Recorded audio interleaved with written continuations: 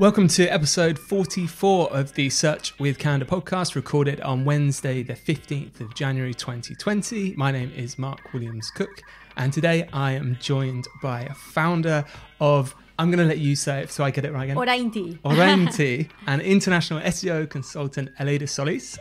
Aleyda is actually doing a talk at Search Norwich this evening about developing actionable and impactful SEO audits, and she's been kind enough to give up some more of her time to join me on this podcast and dive into that a little bit more.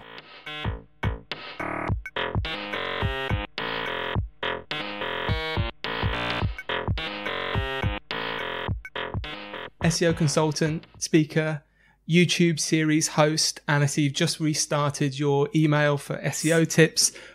So thank you very much for finding the time to do this on top of all of that as well. I've got a few things I want to start with you to talk about. So we've got some questions from listeners, which we'll go over later.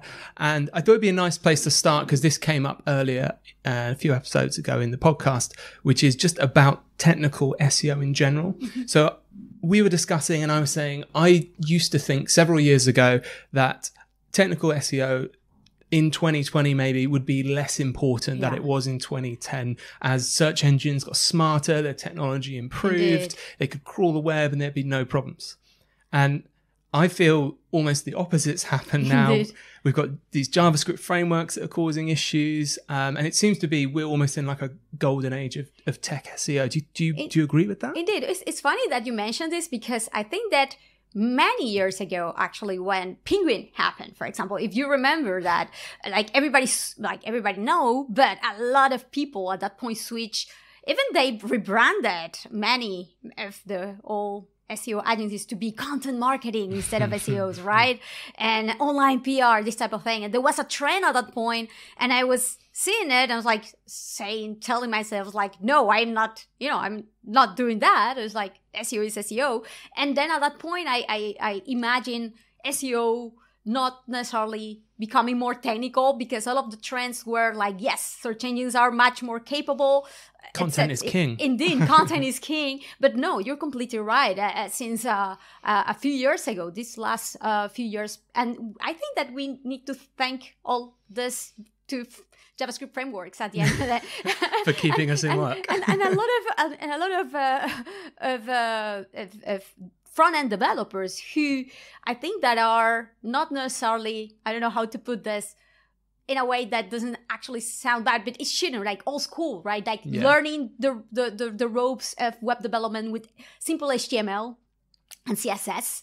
But a lot of people who are learning now end up learning it directly with a JavaScript framework directly, or people who used to work as a backend type of developer that ended up needing also to do the front end, right? So accessibility, unfortunately, is not necessarily some of the top priorities there, right? Or web standards, unfortunately, right? Dragons. But yes, indeed, I think that right now there's a new wave of need of better understanding because of all of this complexity, right? And it's actually becoming more technical. I think not only because of JavaScript and the necessity of understanding how JavaScript frameworks work in order to better advise clients or developers that we work with in case we are in-house specialists to make sure that they are crawlable, indexable, etc. But also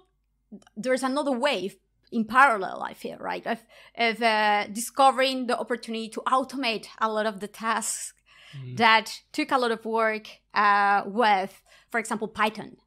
That is, there's a lot of it's buzz really in also fashion now. going on, indeed, of trying to automate a lot with it too. So yes, I see these two trends going on, and it's actually pretty excited because I do really believe that, of course, if we want to be able to keep updated and to be able to advise, you don't need to know how to develop a website from scratch, right? With a JavaScript framework, but it's important that you understand how it works in order to be able to speak and advise and to have a conversation and to validate together and to align your work in a way that is actually relevant and connect with the way that developers work on one hand. And then on the other hand, regarding, learning Python or whatever other language, realistically, JavaScript that you can use to automate stuff. Realistically, for many, it depends a little bit of who your clients are, because if you work for smaller shops, you can do a little bit of everything, and maybe you have more accessibility to do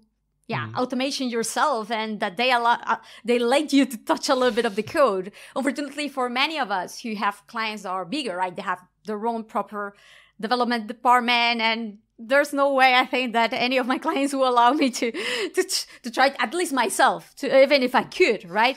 But yes, it's good to understand and to identify that there are ways to automate many of the otherwise very difficult to scale tasks, especially if there's the capacity to do it. Just to interrupt a bit there, you mentioned about working with larger clients with in-house development teams. Yes. And I think probably most SEOs have had the experience where you speak to a stakeholder at a business and talk to them about the value of SEO, and they're like, and you highlight some of the things maybe where they're falling down, and they're like, okay, brilliant, we need to get you in. And then there's that meeting where you're wheeled in to the development team, and this is the SEO, and it's met sometimes with not this is the SEO. It's not like met by rounds of applause sometimes by developers.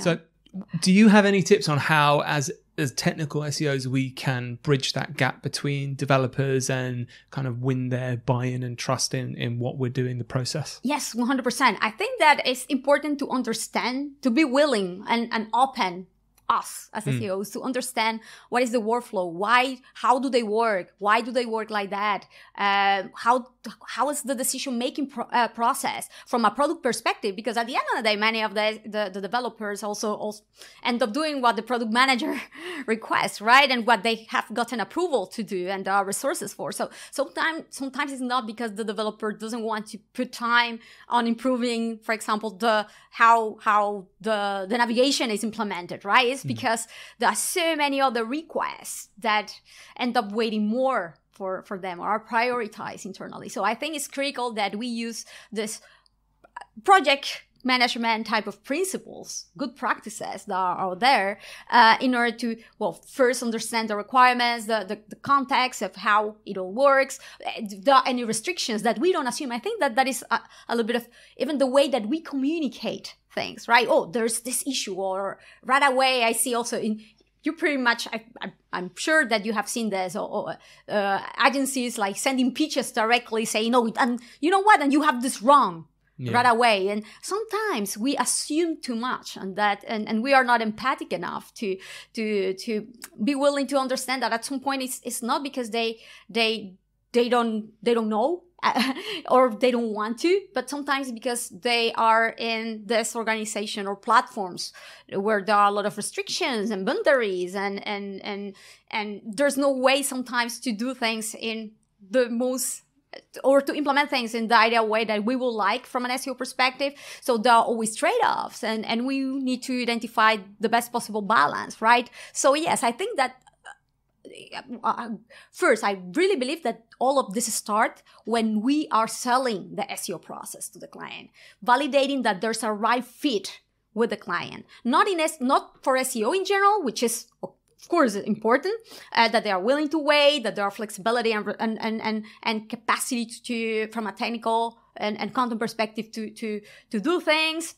If they are willing to wait and they can wait to see results, all of those sort of things, but also that the way that we work connects well, or we are willing to align the way that we work well with the way that inside the organization they tend to work. Like, for example, if they launch something, they have sprints of a week, we need to be willing to be able to launch really fast and to coordinate in a way that we can validate in a test environment, like, I don't know, on Tuesday, to make sure that the launching that happened on Thursday will be well validated, and then we crawl again or test again or validate again right after, right? So it's important that we understand how the organization works, why things are the way they are, what have been the trade-offs in the past, that we also are willing to educate, to evangelize. For example, whenever I start with a client where there hasn't been an SEO process at all in the past, I always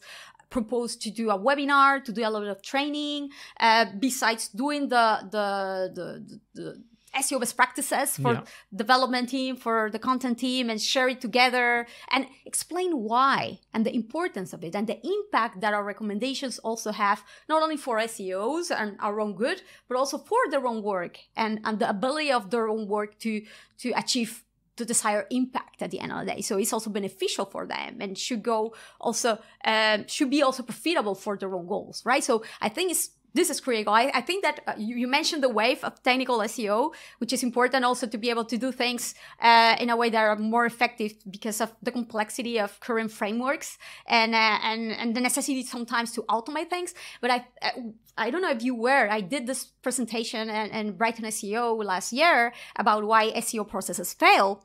And it all began with this poll that I did. And most of the reasons that SEOs gave, I got more than 500 answers, right? Were around execution.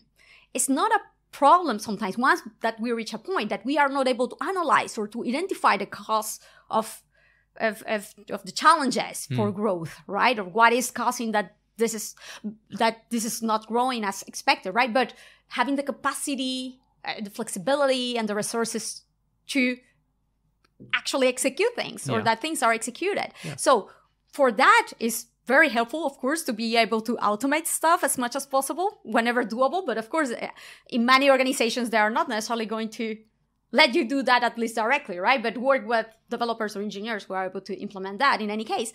But I think that there's a lot of room also there to improve or to be willing to understand more and learn more and apply more project management best practices, what I was talking about before, about collecting and validating requirements, validating well that there's a good fit right from the start, a good communication process, a good documentation process, a good validation process, monitoring process too. So it requires a lot of work because there are tons of different areas involved also to make this happen. It's not only the development team, but also the content team, the PR team sometimes. So it's important and critical. And so I think that a huge chunk of that and part of that in order to achieve SEO success and improve, especially for more complex, of course, if it is your own affiliate website, maybe you don't need this, but for larger and more complex type of SEO processes, SEO project management and this type of principles are key.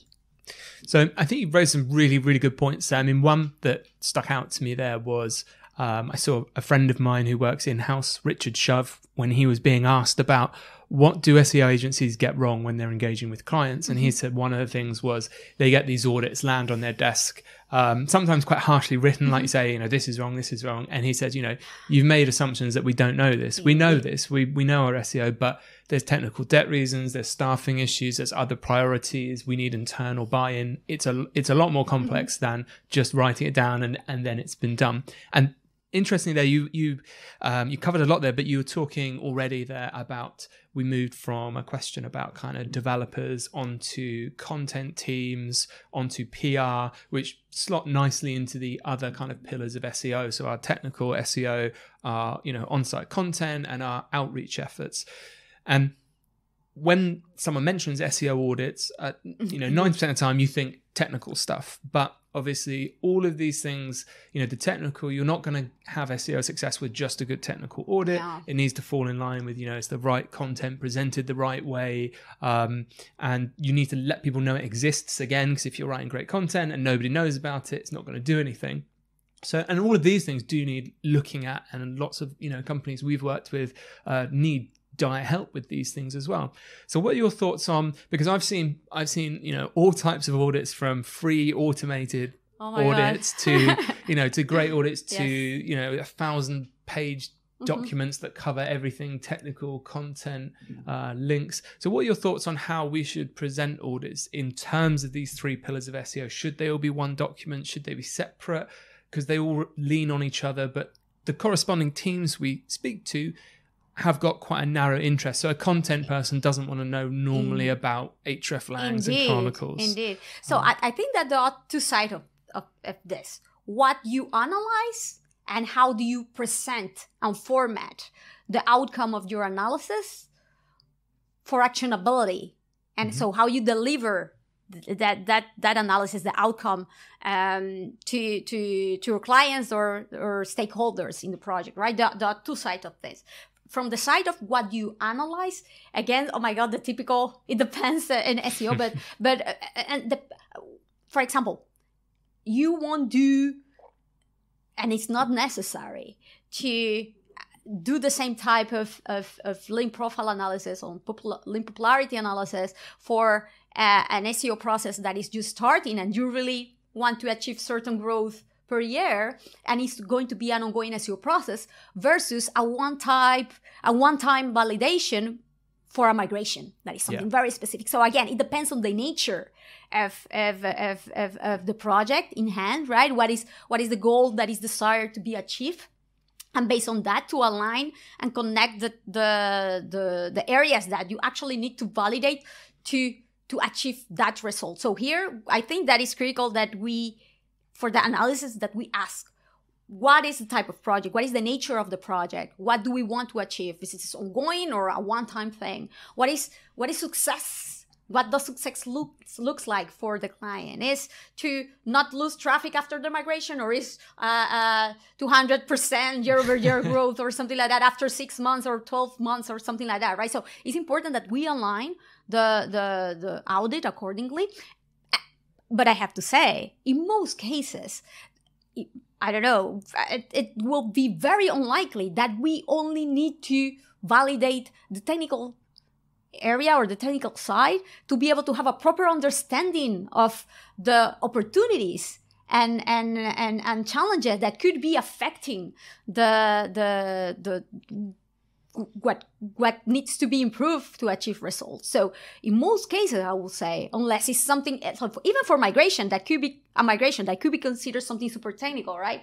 I would, of course, validate the incoming links, the incoming external links to all of the pages of the website to be able to understand which are those pages that maybe are not necessarily generating that much rankings right now, but a very good share of link popularity, because there was a piece many years ago that attracted lots of links, and that needs to be really migrated and well integrated within the new website structure, for example. Or I want to understand, even if I am not going to do an ongoing SEO process to actually improve the rankings of the website over a given time, I really want to understand which are the top pages that are ranking for the top queries that are much more valuable from an SEO perspective and conversion perspective and business perspective to prioritize those. So I want to do a little bit of a rankings analysis and to understand which are those queries, to make sure that the new versions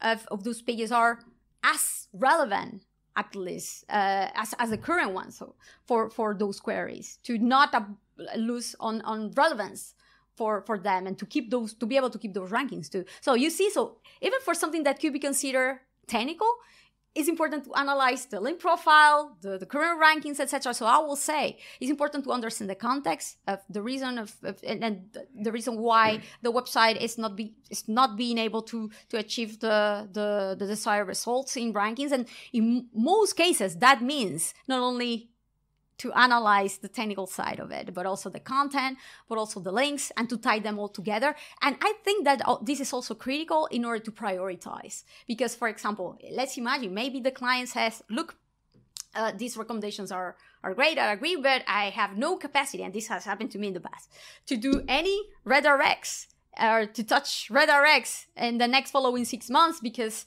I have this restriction and I cannot. So recommend me something else to do in the meantime that will give me results, please. Was it pray? I cannot say sorry. Anyway, I think that we all of us have suffered from this type of issues, right? So it's important to be able to prioritize indeed, and there are going to be aspects depending on the project nature that could be from the technical side that might have more weight because of the current situation of the website. In other cases, will be more link related if it is a competitive sector and the website has a good platform that has been optimized in the past, or content related, more sophisticated type of needs in order to achieve results, not the fundamental technical optimization, right? So I think that a really good SEO audit should be able to take as much as possible into consideration to come up with the stronger type of a more complete analysis based on the website own specific situation, and to be able to prioritize accordingly and to have more options to prioritize from based on the business needs. But that is the analysis, right? Another thing is how you format those opportunities or challenges into a document that you deliver to your client to be able to be easily understandable and actionable and to be implemented, right? And of course, you don't want to go through the content or content type of recommendations with the developers. They don't care about those, and they are not going to have any influence on those at the end of the day. So I will say that indeed, maybe you want to have like a complete document that you want to deliver to your main contact point in the organization, but in order to if whenever the client or the main stakeholder, the decision maker of the project approves you and say, okay, we are going with this, and these are going to be the KPIs, and these are going to be the goals that we are going to follow. In the next steps, you really want to split those based on the people that you are going to be actually talking about, and with the copywriters or the content writers and in charge, you are going to share only the content related recommendations and actions, and share them to go through them and to clarify any doubts and to set an action plan with them for them. But you are not going to likely want to share them, and I do believe that split is important at that point. The same with the development type of or technical type of recommendations with the development team. You don't want to mix the content ones there. Why they will need to end up having like a 100 pages documents if they can have a 25 one that have actually the actual things that they need to do, right? So yes, indeed. I think that at that point, as an outcome, with each specific area, it's good to have this split, indeed. So I think what you've explained in really nice detail and clarity there is the process in which you would go through doing an audit that is focused on outcomes rather than just producing a report at the end of the day. Because I've seen people do technical SEO audits and maybe prioritize things that were, technically wrong, but you could see in context to everything else that fixing that issue probably actually isn't going to do anything. So to give an example of a real example of something you've brought up there, we're working with a client at the moment who is migrating to a new website, and they wanted us to help them with the technical SEO process for this. And the new website, if you look at it on its own, is technically sound. But one of the things we picked up is a lot of their traffic comes from a specific kind of how-to section on their site, which is in the main menu, and everything's linked like one click from the homepage. And in the new proposed site, this would be kind of like 3 or 4 clicks away. So we brought it up to them that, well, a lot of your traffic's coming from this, and even if we redirect everything, because these pages will be kind of deeper in the hierarchy, they won't be as important. So that would risk the traffic there. So I think that's a good example of how you have to overlay technical considerations, like you say, in context with all the other things to come out with good decisions.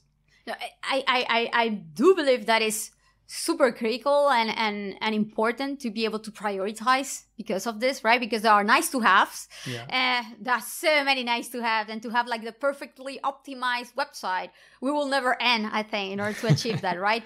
But there are other things, there are certain aspects that definitely need to be done as soon as possible to actually be able to see the results. And indeed, I do believe that in most cases, well, we can ask our client, what do you consider to be the outcome? Why do you hire me, right? Like, what is the outcome of the SEO audit that you want? Is a document, or to be the input or the driver of that SEO process that will achieve results, right? And so for me, having an audit, and this is the thing, right? There's some audits that will be 100 pages, but will be full of blah, blah, blah, and 3 actionable activities that will make the change, will do all the change or most of the change, will be the ones that will move the needle of traffic to that website. So what do you add me all of this 90 validations that you have done that I don't need to do anything about, or I won anyway because they are trivial for my growth, right? So give me those 3. And for me, given 20 pages outcome, if with these 20 pages the results are going to be achieved, give it. I mean, I don't know why the length of the document should be something, or a KPI or a goal or something like that, right? Especially if we know that there is a need to see results fast, or if there has been a loss of traffic and the website really wants to change the trend right away. So why you will waste a month going through every single validation possible just to put together a document that will be 100 pages if you actually will end up only applying for that particular case to change the trend what can be explained in 20, right? Something like that. So for me, it's about achieving the results at the end, to be practical from that sense. And then, of course, being able to prioritize well what you add in those 20, and in a way that is actually easy to implement and is doable and is feasible for the website. So prioritizing based on the impact and also the complexity of the action is critical too. And that can only happen with a proper understanding of the organization and the business, right? Automatically is undoable. Well, I guess there's technical complexity and there's political complexity, and of course, if it depends on people and decision making of the people and approval of the people for resources, all of this, it depends. It will be much more harder to completely automate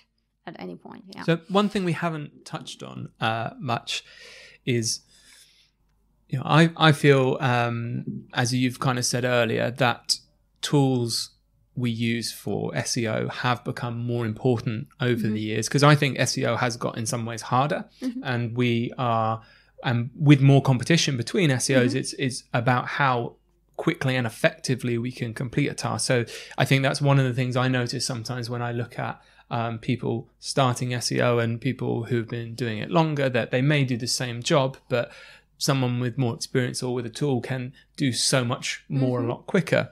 So what kind of tools do you use in your audit process? Are you using kind of off the shelf stuff we've got? Have you got any of your own kind of sheets and scripts? What does the Aleyda toolbox look like? Yeah, I do a lot of mix and always try to have at least a couple of different data sources for the same type of analysis or validation, just to be able to verify if the outcome is correct, or at least it's aligned, because it's very unlikely that it will be 100% the same, right?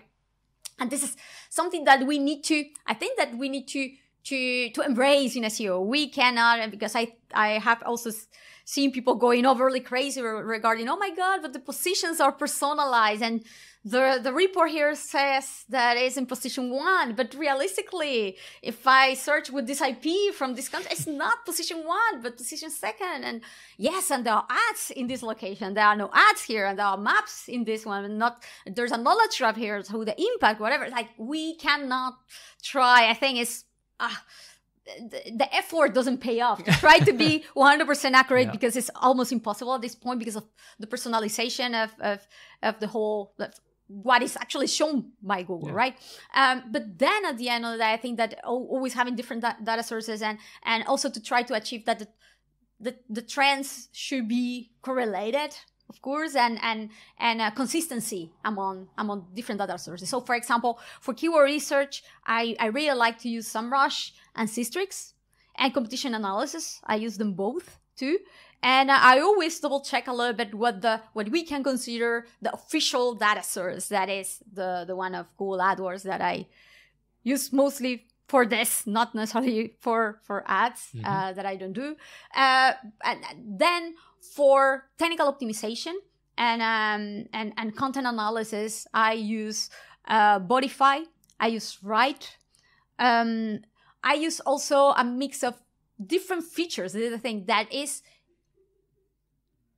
are found across all different type of tools. Like, for example, for cognitive SEO, they do have this really, really nice content analyzer where for any query that you include, you can not only get a top 10 ranked pages for mobile or desktop, but they actually include all the link metrics, the content, the length of content, all the semantically related terms for the query that they are ranked for, and you can easily compare them with yours, so you can quite easily assess what is the gap regarding content, regarding the link profile too. They also show the link profile and how supposedly optimized. So they give you a metric, right? But this is the thing. For me, the metric is okay. I mean, it's a reference to have, but what I actually want to see is that they can facilitate a lot for me, that analysis of identifying the gap of my website versus the competitors, to be able to understand what it is. Is the length of the content? Is the format of the content? Are the terms or how the semantically connected keywords are included across the content for relevance? Or is because of the link profile of that particular page, internal, external? Is because of the overall indeed domain type of authority? So all of these different metrics that I can easily validate together. So this is the thing. A lot of people in the past, I want to clarify this, I think this is very relevant at this point. I was teaching at this SEO course in Madrid, in Spain, where I was involved in this SEO training. And there was one of the students who raised the hand when I was explaining how to do something. It's like, well, the SEO is only using a lot of tools. But I was like saying, yeah, but it's important to know how to use it. This is critical because the most important tool is our own brain, to be able to connect how all of these metrics work together, what you should actually do about that with that information that you're getting, right? So yeah, that is fundamental. So just sorry that it's so easy for me to start talking about something else, just to finish. So Bodify has also this, not only a lot of people think about it like a purely technical type of a crawler, but they do a really nice work also from the content assessment and connecting that with your own traffic and keyword data from Google Search Console. The same with Write, and I love also with Write that the way that these metrics are displayed, so you can put them in context again. So it's this page has theme content issues or content duplication issues across all of these others, but which is the one that is actually attracting traffic, right? What is the one that has most of the external links going to? So I love this integration of data from different data sources, external tools, all put together to be able to assess and say which is the one that should be actually the canonical one that I should keep, right? So that facilitates a lot of decision making and optimization process. So right, I love how they connect all the data for that. So yeah, for technical optimization, I use them both. And then for run tracking and monitoring, I use also a couple, especially SEO Monitor, that is great because they show the evolution for a given set of keywords, also putting into consideration your competitors. And you can also connect Google Analytics and Google Search Console to be able to see also the impact on traffic. And they do this, they have this really nice search features tracking, so you can easily see connected with your ranking fluctuations whenever you have dropped on a search feature. So for example, you had like, I don't know, you were shown with a video result or thumbnail, and you are not anymore, or you drop from the carousel. So you can see that all of that historical data in a really nice way. And also you can put that easily in context there with your competitors. So you can see the share of visibility for any group of terms in mobile and desktop versus your competitors. And they have also this feature for projections that is actually pretty nice, that you need to use careful, of course, as usual, but it's also nice to have there. And then Run Ranger, what they do pretty well, just to finish, sorry. Go. They do have this really, really nice integration. Now that I have been playing much more with YouTube, with all of the search features, and the way that they are able to tell you, for example, your specific ranking fluctuations inside the carousel. The video carousel. Yep. It's really nice. And then you understand how, for example, freshness has an impact for a page that has an okay. And you can do that, for example, if it is for video purposes, you can connect your website, you can tie your website with your own YouTube channel, so you can see in the same report those the fluctuations of your own website versus your YouTube channel, in case you have your video in both, right? And see what is the weight of one or the other, for example. So, and they also have this features tool, for example, that tells you which is the rankings of most of the pages that are included in the as a feature snippet, for example. So they have all of this sort of little, this is the thing, the functionalities that can be found in some tools like Run Ranger, for example. Even if they are Run Tracker, it's hard to find in others, and vice versa, right? Sometimes I find this very nice little features in some tools. That is why I need to have many tools, because instead of having one that has it all, I have seen that unfortunately there's no specific one that has it all and is the best for everything, right? I need to have different ones for each. And then I realize I haven't said anything for link analysis. Sorry. Cognitive SEO. Cognitive SEO, they work with Majestic link data. And they have these amazingly beautiful, well-segmented reports that facilitate analysis so much. And you can import your own links too, from Google Search Console, from Ahrefs, SEMrush, any other link data source there, and consolidate them all together. And they really facilitate to identify link spam and unnatural patterns. And you can also compare them rather easily with your competitors too, from every type of metric or segmentation that you want to do. Wow. A lot of tools. A lot of tools. I think the takeaway there is, I'm a tool addict. is not to get kind of too committed to any one tool, to use tools that do the same thing to validate the data you're getting, to use multiple data sets from analytics, from Search Console, if you can, with those tools as well, to help you give other context as well.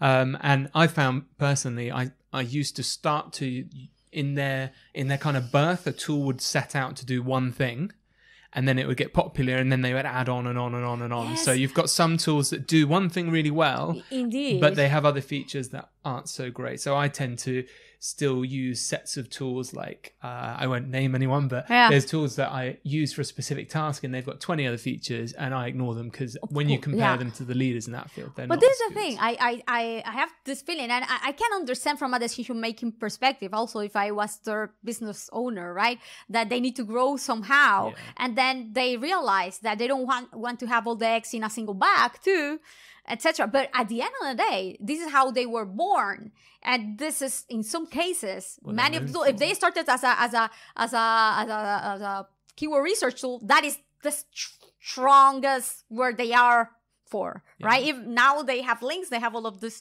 or they have a crawler, or they have whatever, but I don't use them for that, because for that I will use that other tool that started as a technical SEO tool and has all the strength from that side. I completely agree with that, indeed. So we're already at 38 minutes, so I'm gonna ask you some listener questions that we got in. So just before you came, I tweeted out that you're gonna be here, and if anyone has any questions.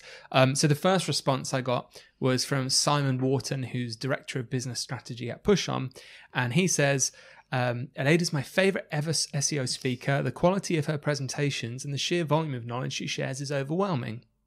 he didn't actually have a question. Thank you very much. That's so kind. He just wanted to say that, so I thought I'd share it with you. Thank you very much. No, nice. that's so kind. Sometimes, I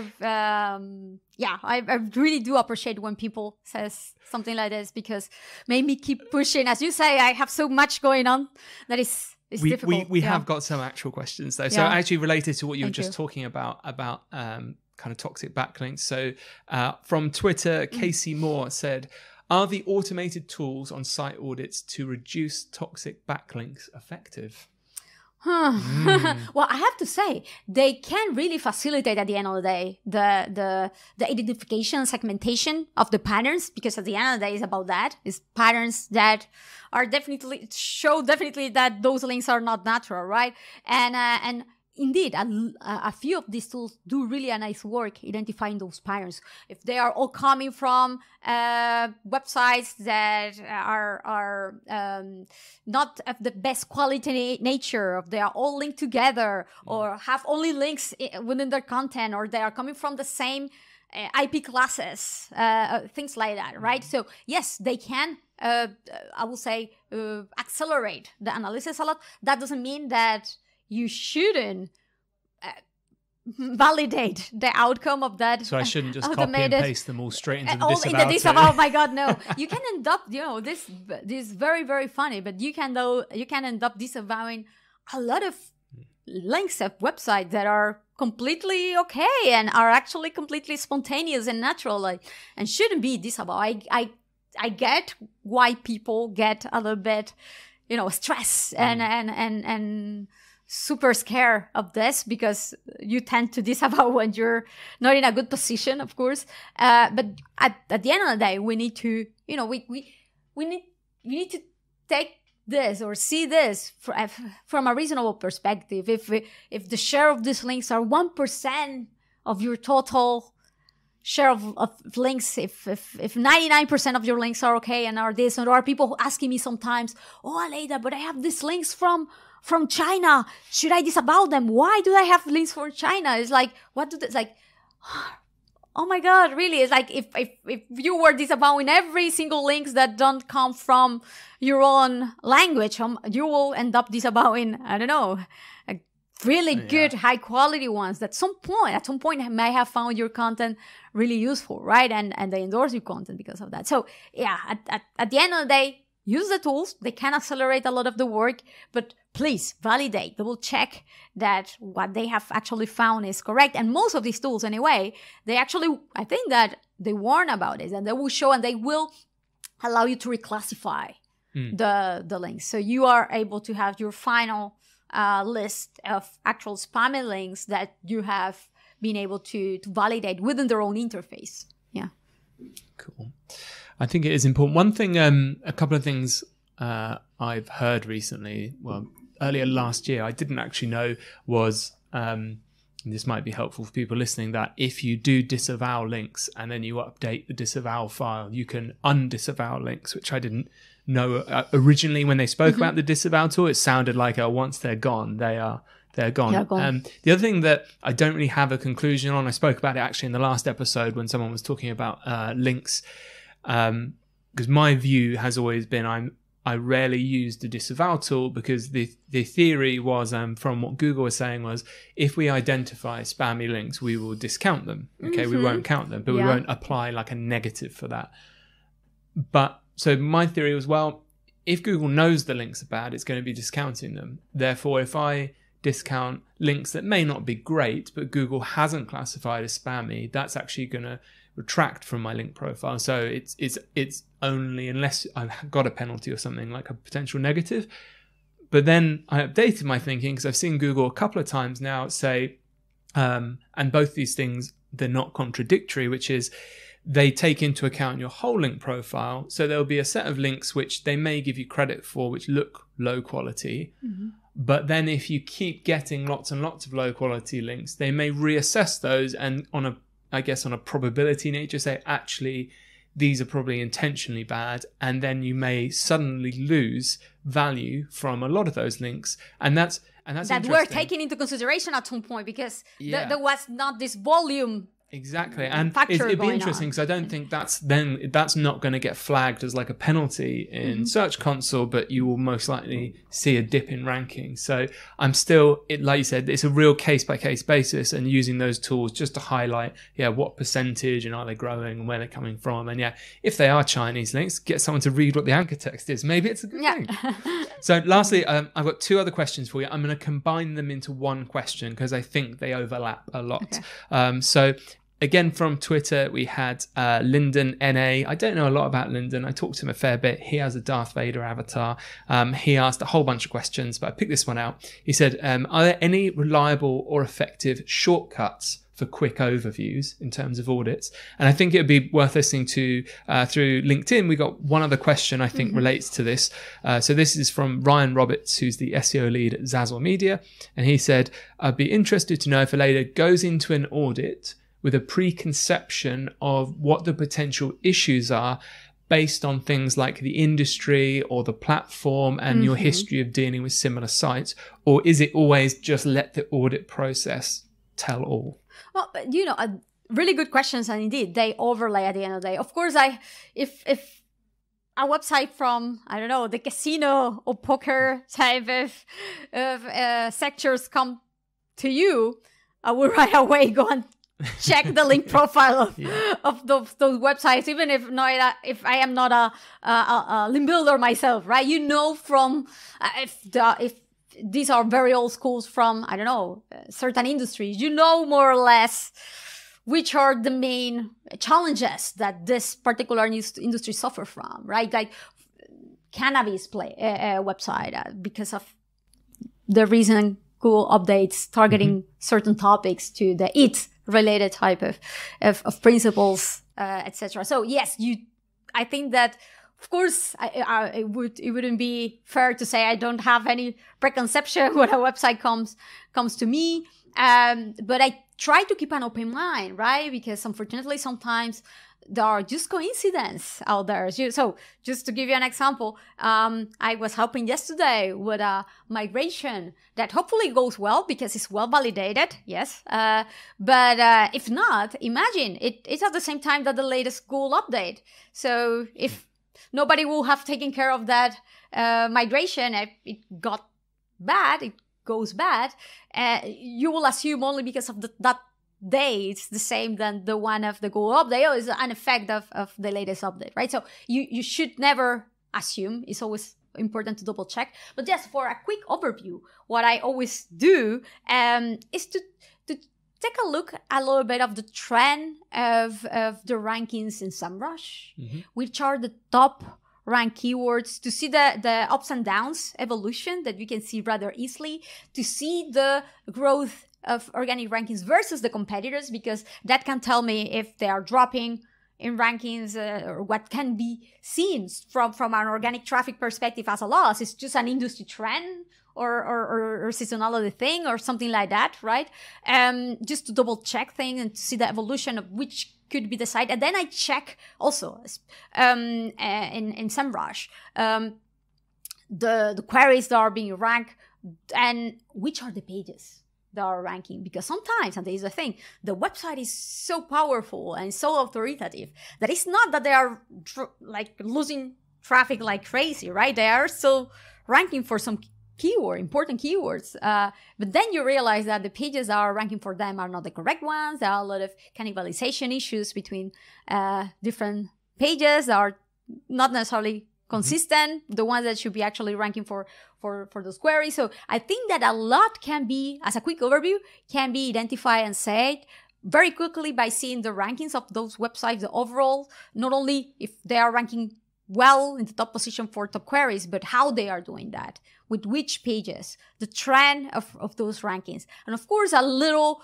crawl with Screaming Frog, never heard. Everybody, just to double check, if you give me, and I have done these site audits, live site audits in the past at PopCon, for example, they are very common in the last few years. I have done those. So the typical thing that I have open is SEMrush in one screen and the other Screaming Frog. Yeah. Crawl very quick, like this with one it's really window. good, the instant feedback. I mean, I've done that on phone calls before when people have phoned to talk to me about SEO, and as soon as they've said the website, I'll start a crawl so I can see during the conversation with them about what's going on.